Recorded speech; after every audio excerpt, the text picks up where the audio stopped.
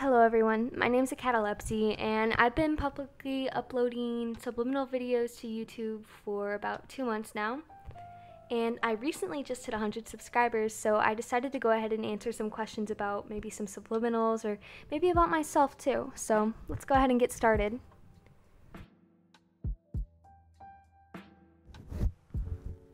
Alright, so the first question is from Nayla, and actually she has a few questions.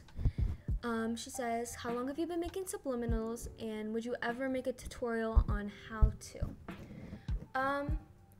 I've been making subliminals for about 2 years now. Originally, I just made them for my friends and I, but then I thought, hey, maybe other people would like this too. So that's when I started publicly uploading them. So would I ever make a tutorial on how to make your own subliminals? Yeah, for sure. I can see in the future probably making one. I feel like it's really nice to make your own subliminals because first of all, it comes from like your own trusting source, which is you. And yeah, I'll probably do that in the near future sometime.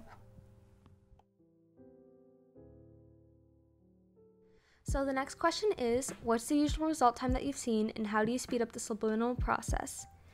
I'd say that the usual result time is about a few days to several weeks at most.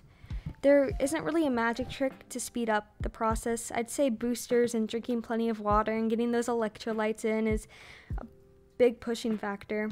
It's also important to have an open mind and staying relaxed while you're listening.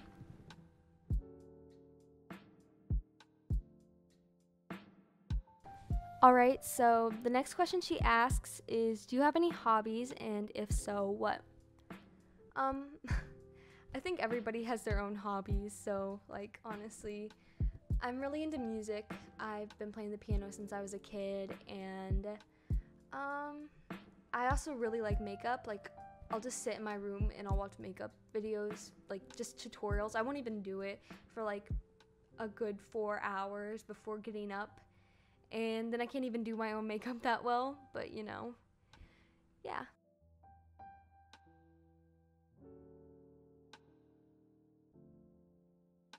Alright, so the next question she had asked was, do you recommend any other subliminal channels? And my answer to that is yes. Some of my favorite subliminal channels that I can just name off the top of my head would be peachymilk.mp4, Miss Subliminals, Slay Subliminals. Slay Subliminals is really good. I use their subliminals a lot. Rain Subliminals, Soko Subliminals, Moon Baby Subliminals, and those are the ones I can name off the top of my head, but I'll go ahead and like put a list down. I'll like on the screen, editing magic.